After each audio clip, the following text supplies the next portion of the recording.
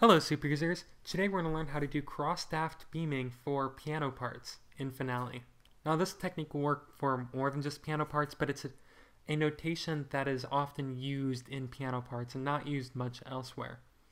So we're going to start off by just entering some notes in the parts, that way you can actually see what we're doing. So I'm just like entering in random notes here, right?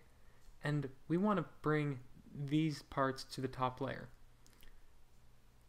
And the way we do that is we're just going to highlight the notes we want to go to the top layer, hit Option, and then the up arrow.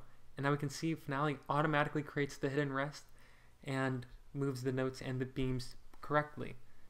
We can't do this by first having notes on both the top staff and the bottom staff.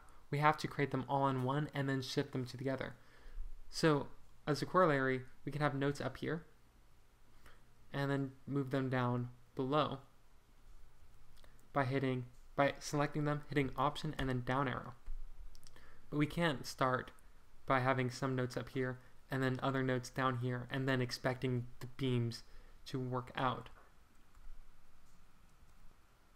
Now the one last thing to note is that once you actually move them onto the other beam, you can't really edit the notes that well, because you can go like this, but then it just has all weird stuff, and I can't just select notes up here because technically there isn't actually anything up on the top stave.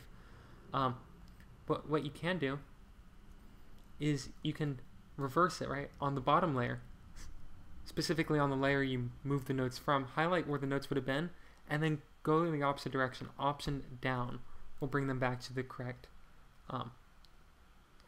staff. Option up brings them up, Option down brings them down. Same thing with over here, we're going to highlight the top and then Option up will bring them back so that way we can edit them.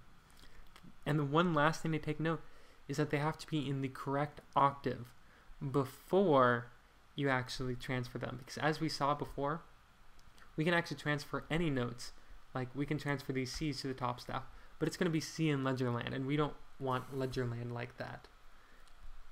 And so that's it. That's a nice and simple way to create cross-staff beaming in piano.